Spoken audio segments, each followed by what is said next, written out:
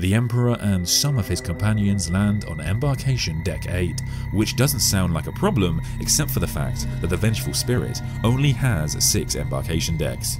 The Vengeful Spirit has been made fittingly into a spirit bridge to the warp, and the Chaos Gods are eager.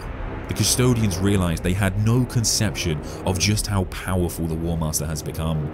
With his gifts from the Chaos Gods, he twists the minds of the Emperor's own guardians. They start weeping blood, and then they charge at the Lord of Terror. It breaks the Emperor's heart, as the Custodians are the perfect creations of genetic and esoteric engineering, but he has to cut down many of them himself. His blade, his claw, his powerful Imperial lightning destroy those beloved as any son.